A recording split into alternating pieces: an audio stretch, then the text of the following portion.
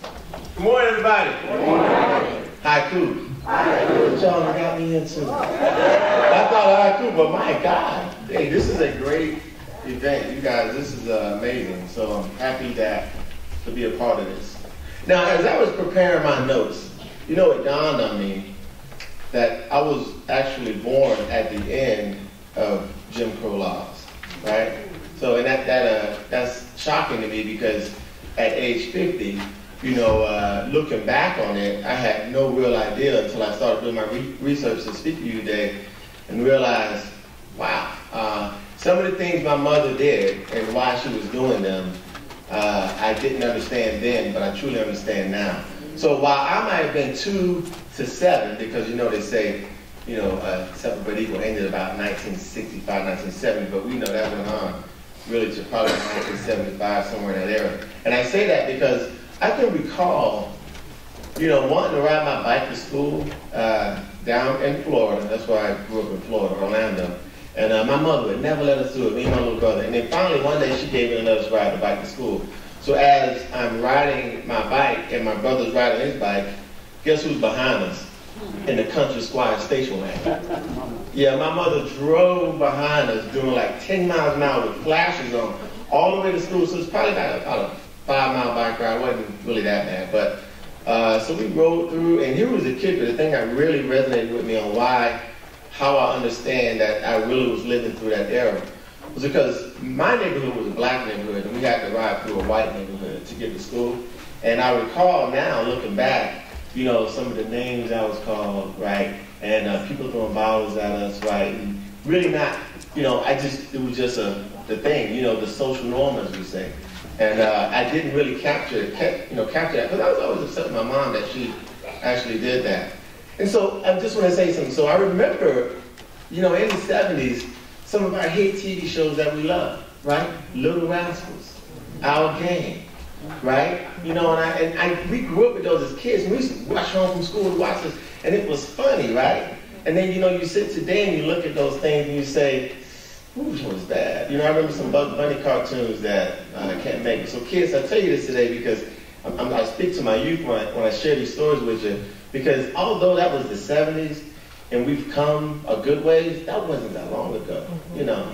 I mean, that's an amazing journey. So I want to thank, you know, Mayor Wood, Team Wood, Little Union, Pastor, for you guys having me out here today to speak with you. And I want to dive right into it, you know, because I got a good story for you, all right? You're going to like my story because I did a lot of research for this. So I'm going to give you all my research, and I'm going to read it to you, and y'all going to listen. Okay? So it's a story of black history, all right?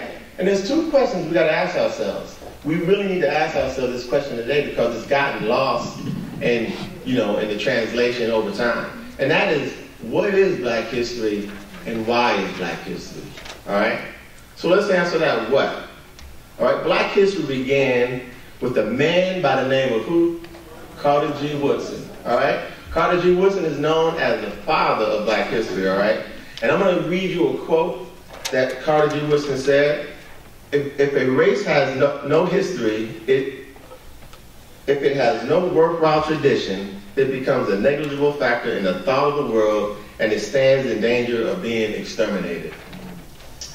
All right, so in 1915, he founded the Association of the Study of the Negro Life and History, which is now called the Association for the Study of African American Life and History. You see, he recognized the shortage of accomplishments of blacks at a time when it was presumed that blacks had little history besides that of slavery. And so in 1926, he initiated the celebration of Negro History Week, which 50 years later, on the bicentennial of this country, it will be expanded to include the entire month of February. Now let's pause and talk about that a second, all right? Because there's always that question, or that statement, oh, you know, black people get the shortest month, right? Right? Here's the answer, here's the real answer to that. Carter Woodson, Dr. Woodson, gave it February because of 2 legendary men in this country. And that was Abraham Lincoln, President Lincoln, and Frederick Douglass. Both of their birthdays were in the month of February. So that's why February was chosen for Black History Month. So, when you hear that, I need you to correct that, all right? All right. Every year since 1928, there has been a theme designated for the month, and this year's theme, Black Migration, emphasizes the movement of people, African descent, to new destinations and subsequently to new social realities. African Americans in pro sports, that's a new social reality. Oprah Winfrey, she's a new social reality. President Barack Obama, that's a new social reality. Wait a minute, Wallamatic, Vic Angry, I'm a new social reality. Right? Right? All right. The migration of African Americans is complex, as there are so many journeys to learn. And so in the interest of time, I'm just going to kind of hit you with 3 points that I want to make. We're going to quickly cliff note journey 3 quick points.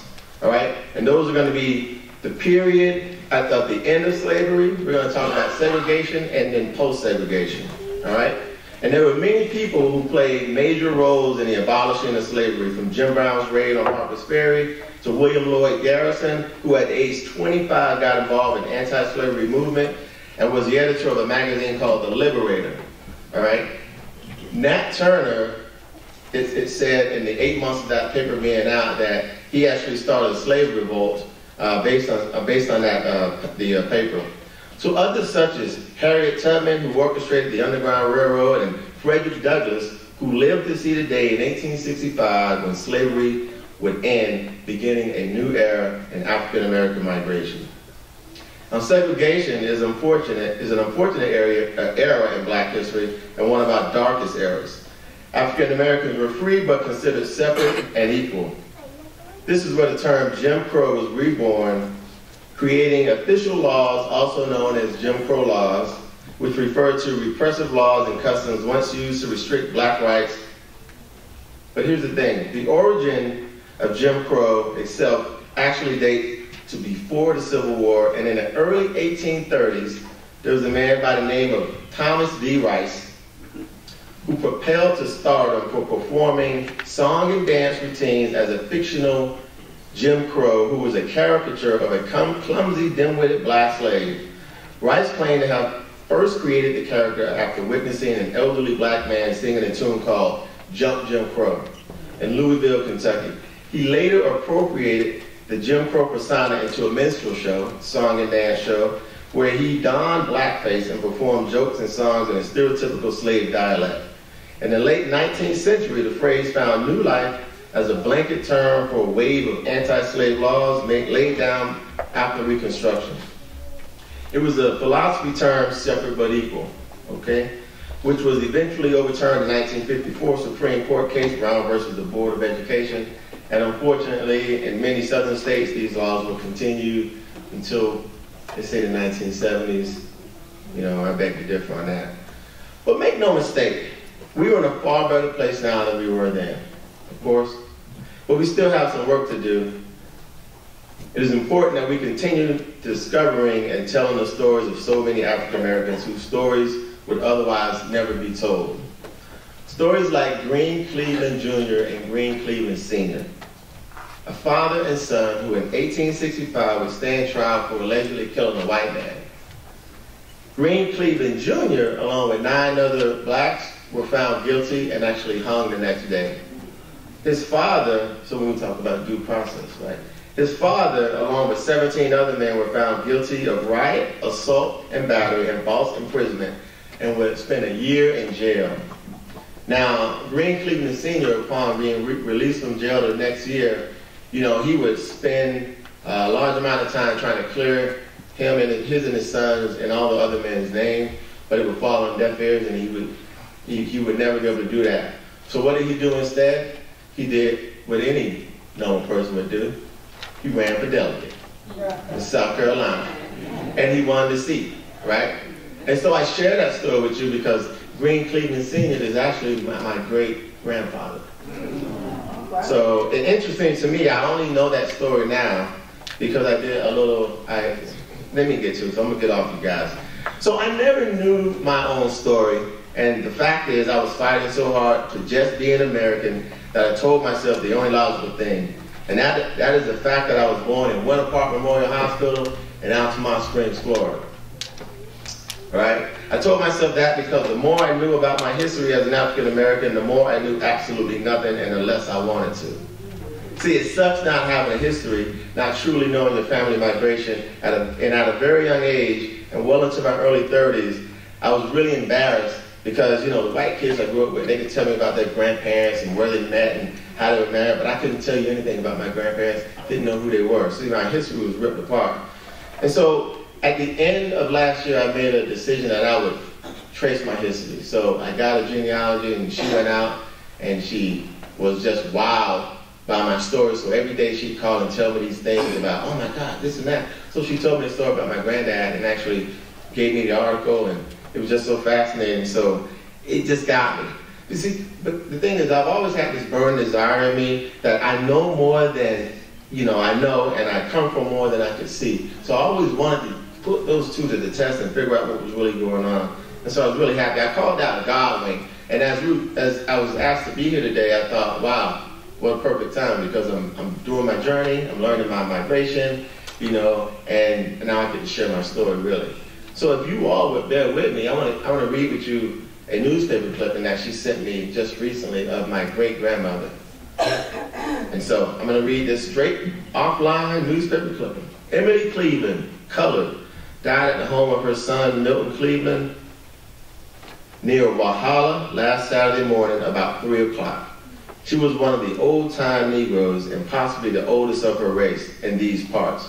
Her husband, Green Cleveland, died about 10 years ago, and it was claimed for him that he was about 110 years old. Emily Cleveland was slightly younger than Green, and it has been stated that she was nearly the 120-year mark. But this is evidently incorrect, though she was doubtless near or slightly more than 100 years old. Her youngest child, if living, would be about 42 years old. Emily was a good, kind old donkey. And not a few of the people of this section remember the old mammy, as she was years ago when she frequently made business visits to town. Her body was buried at Flat Rock Sunday. Funeral services having been conducted at New Galilee Church, Walhalla. In her death, a good old darky has passed away. Now, when we talk about social realities, right, this is roughly a 1910 era, and the social realities of that point was this. And if I could just put myself back into that era, looking at my grandmother, what they were saying is that my grandmother was a good lady. The way they said it may not have made sense to us today. But as I read this, I realize, you know, my history and my legacy, and I'm very proud of that. So that's it for me, folks. Just quick to the point, and I got nothing else.